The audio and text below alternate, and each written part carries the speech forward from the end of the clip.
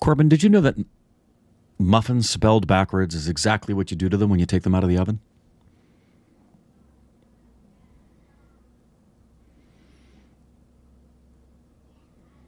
What? Did you know that muffins spelled backwards is exactly what you do to them when you take them out of the oven? You sniff them.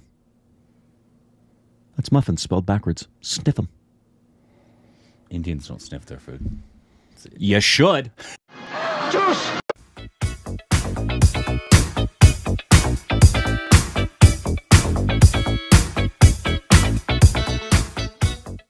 Hey, welcome back to our stupid pranks. What's up, Corbin? Sniff your food. You can follow us on Instagram, Twitter for more juicy content. Thank you, David Sports, Patreon, follow us on Instagram. Who was it that recently did that? And I said, yeah, there you go. I pointed it out to Andrani. I don't remember, but anyway, yeah. What? I mean, that's part of the process. We've said it before.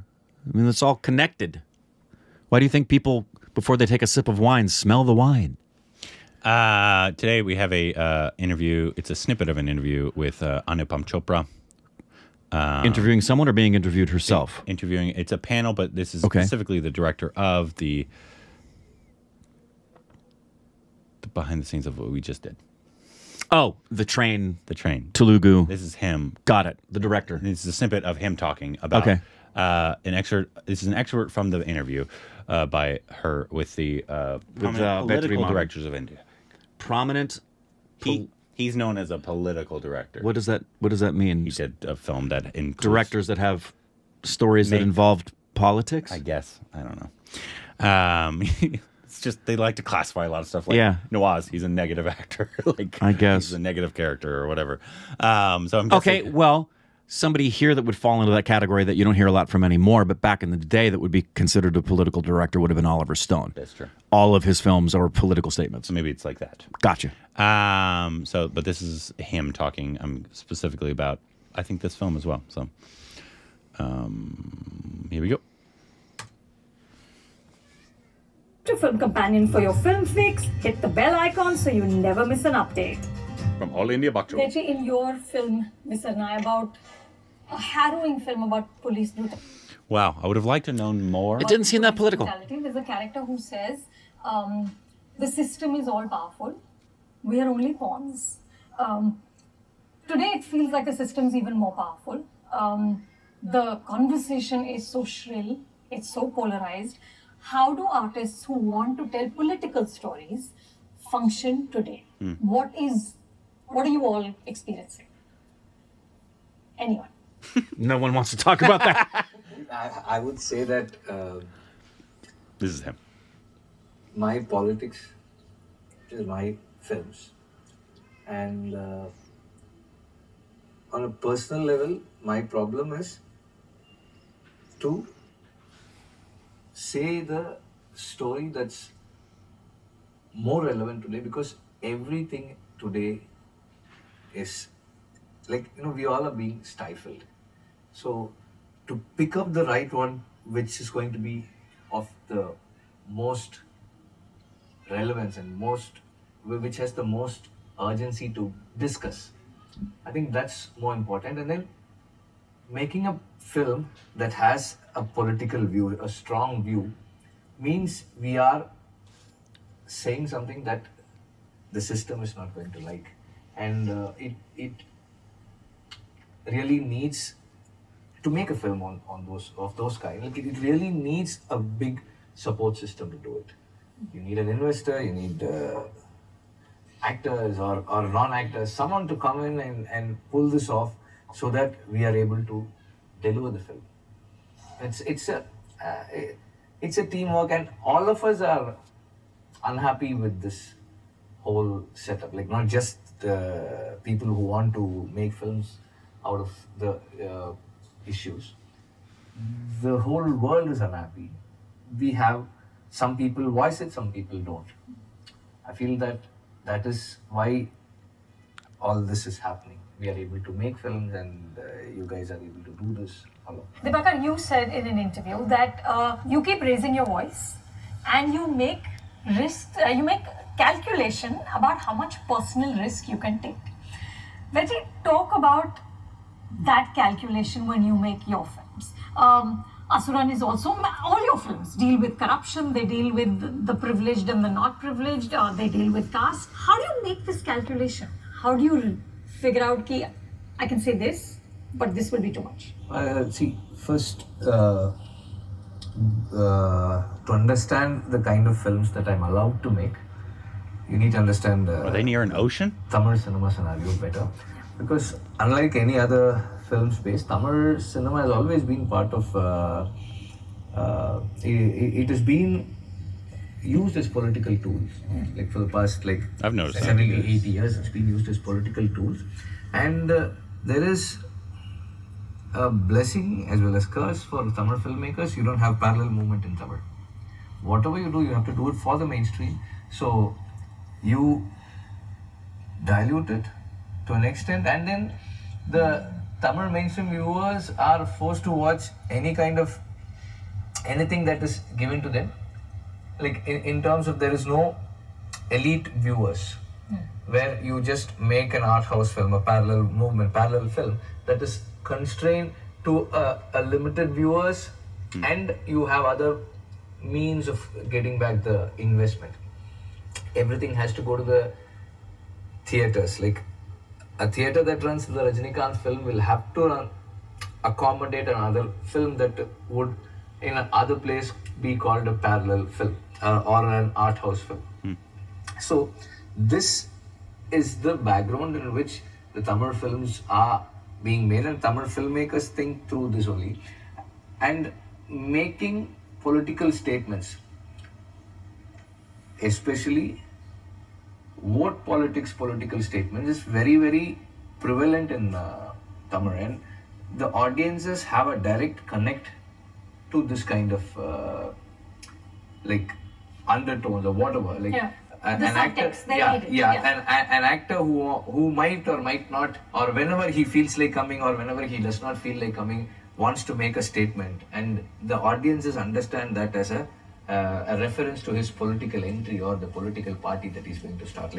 Like any actor who's been acting for 15 years successfully will have an idea of getting into politics, like vote politics.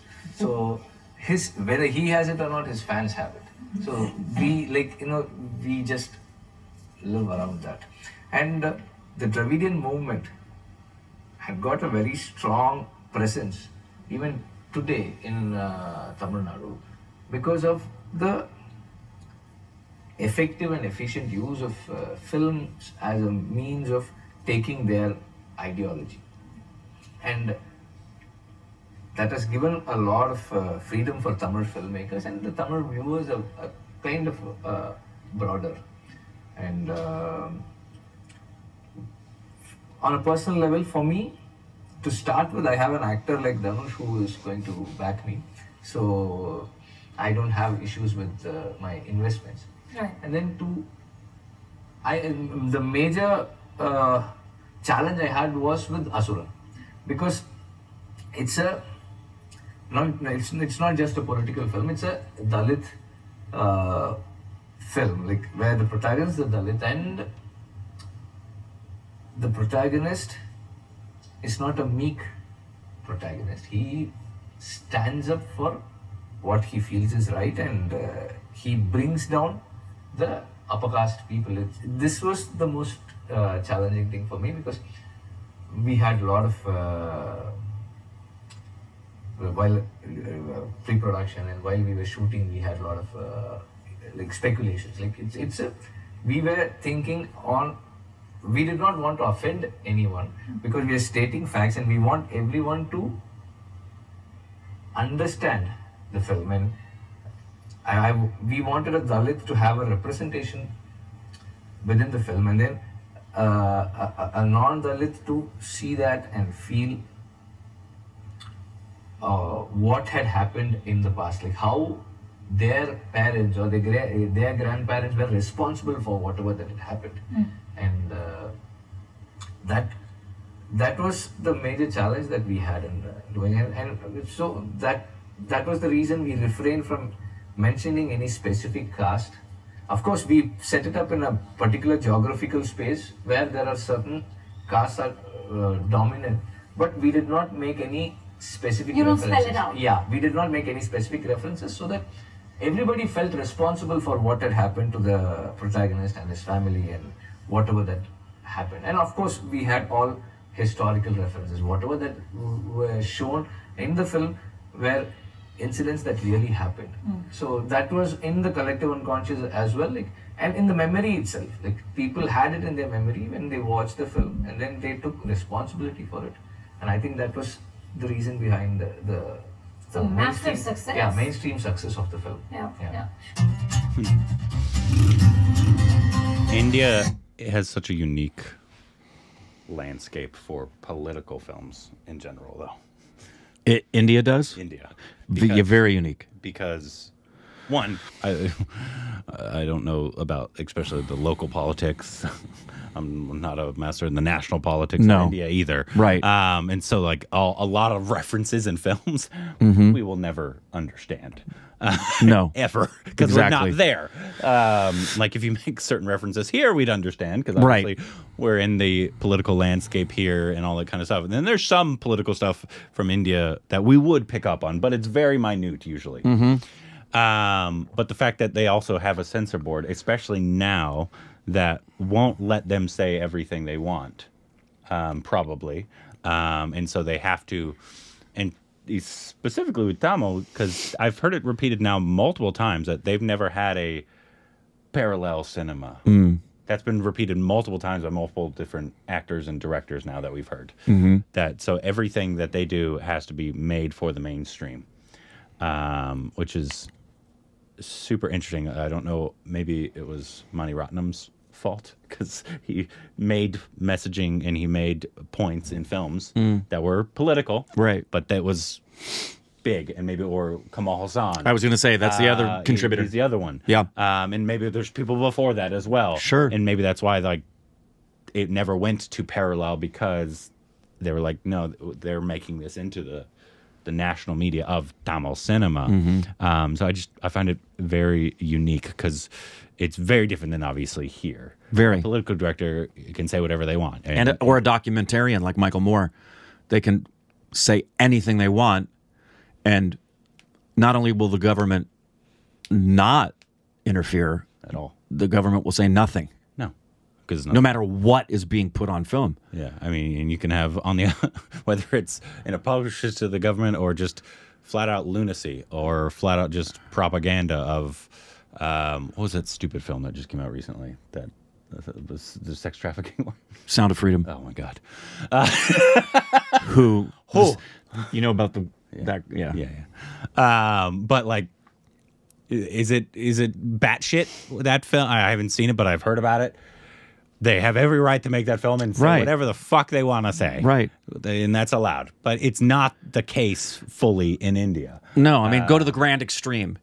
If the KKK wanted to make a movie about how much they hate everyone who isn't white, they could do it here, and the government wouldn't stop them. And people would protest. People would say that we shouldn't have films propagating hate and propaganda, but the government wouldn't get involved. And it's interesting. It saddens me that the question has to be asked. She asked it. What are the things you have to take into consideration about what you can say and what you can't say? A filmmaker shouldn't ever have to have that consideration. They should just say whatever they want to say and then let the chips fall where they may. Granted, there are complexities to Indian cinema and Indian politics and Indian culture that we will not only never understand, but because we do not live in India, I think there are many, many times, I've learned this lesson myself, where the West has said something about Indian politics where the West should really just keep their nose out of it. It's stuff that I don't really try to get into. I just like, what'd you guys think? I ask that all the time. I was like, if we miss stuff, if we need to know stuff, please let me know, because it's all ignorance up here. No, and for me, it's the line for me when it comes to anything about a political statement, say in a film from India, is there's two criteria for me when I would voice something about it. First and foremost, it's primarily something that's being depicted in film or TV.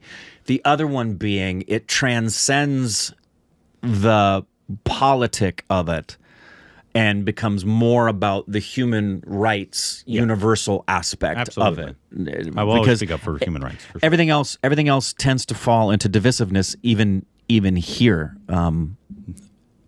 But again, you can make a film like Sound of Freedom. You can make a film like you have every The right. Last Temptation of Christ. Yep. You can make a film like Platoon or JFK. Again, Oliver Stone films. If the terrorists that took down the World Trade Center wanted to make a film, like this is a weird scenario, obviously it wouldn't happen, but if they wanted to make a film about how they were right in knocking down the towers, sure, go right ahead. Sure. You're going to lose a lot of money and no one's going to support it. No one's going to support it because it's universally sure. If you not want, okay. If you want to make that, go right ahead. I will support your right to do that. Yeah, but it is. I will not go see it. Yeah, and there are challenges that filmmakers do face in India where they recognize multiple things that filmmakers here don't have the constraints of. Is the censor board going to approve this? Yeah. Am I going to hurt people's sentiments? Yeah. Is that going to make people not see a film that I otherwise want them to film? And is it worth the cost of that for me to do that? Or am I now being not honoring and I'm being hypocritical in my elevation of artistry? It's so much more complex than anything filmmakers have to deal with here. Yeah. So much more. Absolutely insane. Would Mani Ratnam or Kamal Hassan be considered political? I would say yes. So many of their films, At least partially? touch upon so many things in that regard and talk about things that are. You know what I think they're brilliant at? They're brilliant at presenting things that are political, but focusing on the human rights element of it, so that you see something and you're left to decide for yourself. They don't. Oliver Stone is preachy. Michael Moore is preachy. I think Kamal Hassan and Mani Ratnam and this director. What we just saw. Yes. Feel preachy at all? Not at all. I think they do a very good job of showing things to people and saying, here's what I see, and based on the lens I'm seeing it through, tell me what you think. Yeah. I agree. You guys let us know, obviously. Are they actually considered political directors? I know Kamal Hassan's gotten into politics before. Rajnikant's that was a funny thing he said, because it's apparently literally a natural step. Rajnikant did it. There's been rumors that Vijay would do it. Like this, I guess it's just one of the natural steps, I suppose. Yeah, well, especially in Tamil, it feels like Tamil Nadu. Yeah, it kind of goes. There's a reason. Yeah, there's a reason why so many artists are vocal about things politic.